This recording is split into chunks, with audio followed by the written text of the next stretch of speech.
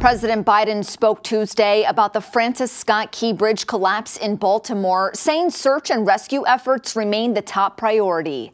6 members of a construction crew that was filling potholes at the time of the collapse are still missing. 2 other workers were rescued from the water.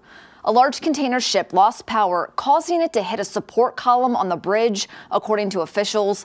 President Biden stressed the importance of the bridge, which is used by tens of thousands of people each day to cross the Patapsco River. It's my intention that the federal government will pay for the entire cost of reconstructing that bridge, and I expect the Congress to support my effort. This is going to take some time.